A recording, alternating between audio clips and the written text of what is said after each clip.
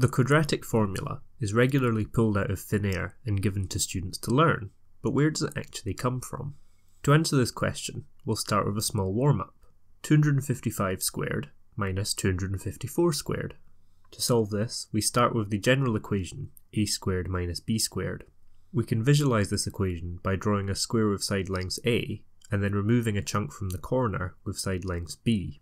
When doing this, you're left with a shape that's area is exactly a squared minus b squared.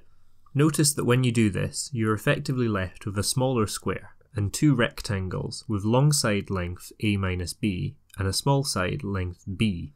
If we take the top rectangle and place it alongside the bottom rectangle, we're left with a new rectangle who has lengths a minus b and a plus b. So from this we can conclude that a squared minus b squared is equal to a plus b multiplied by a minus b. Therefore, 255 squared minus 254 squared is easy to find. It's 255 plus 254 multiplied by 1, or 509. Now, let's apply our insight of drawing the equations as shapes and manipulating them geometrically to the quadratic formula. We'll start off with a standard quadratic, ax squared plus bx plus c equals 0. We'll subtract c from both sides and divide through by a, so that the coefficient in front of x squared is equal to 1. Now we draw x squared as a square with side lengths x, b over a times x as a rectangle with side lengths x and b over a, and c over a as a rectangle with side lengths c over a and 1. Now we take our middle rectangle and split it into two even parts. These parts have the area b over 2a times x. We move these pieces onto either side of our square. Notice that when we do this, we get a shape that's very nearly a new square, just missing a small piece from the corner. We can clearly see that the area of this smaller piece is b over 2a all squared.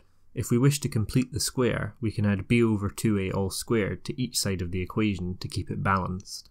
This gives us a new formula, where the left-hand side is a square. We can start to simplify this.